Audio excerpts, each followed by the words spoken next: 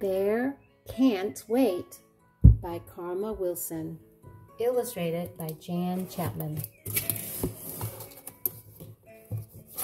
Before we start, there is a word called the word confetti. So you'll see some color paper, little small pieces of color paper.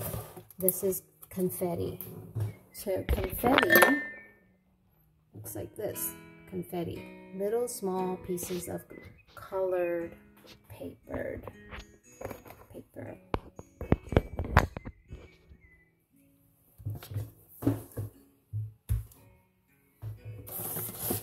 Bear Can't Wait.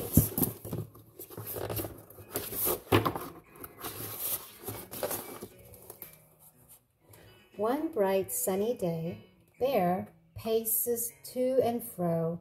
He fusses and he fidgets. Why is time so slow? So Bear is walking around. He's complaining that the time is very slow. Fidget means fool around, walking around, moving around. Can't sit still. Fidget. For so many weeks, I have planned a surprise. But it's not till tonight, Bear says with a sigh. That's a sigh. He looks toward the sun, but the day's just begun. See the sun? It's just the beginning, probably early in the morning, but the bear can't wait.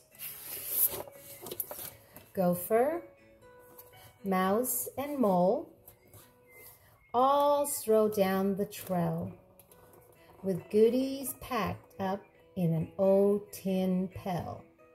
So here you see Gopher and Mouse and Mole. And they all stroll down the trail. It means they're walking down the trail with goodies, with good stuff that's packed in this pail. Mouse squeaks, "Stop the fire! Get ready to bake!" Gophers duck carrots for sweet carrot cake. Stoke the fire means add fuel to the fire. Start a fire so they can start cooking and bake something. Bake carrot cake. Gather in the den. They cook for a friend. But the bear can't wait.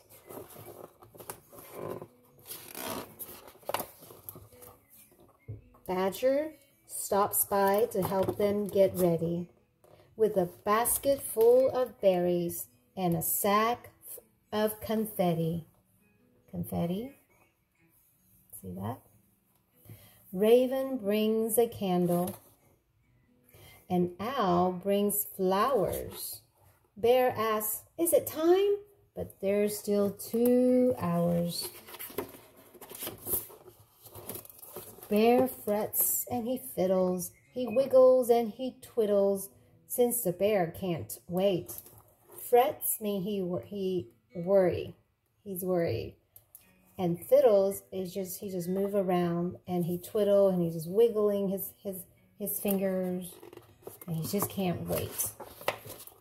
Chip, chop, get to work, Mole says with a clap.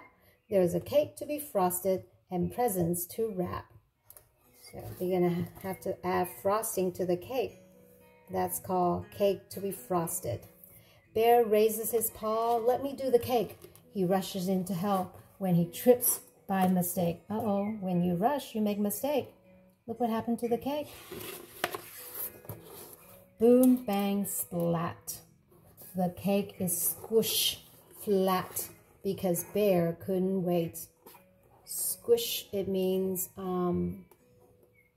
something that is smush, or it makes a squish, soft sound.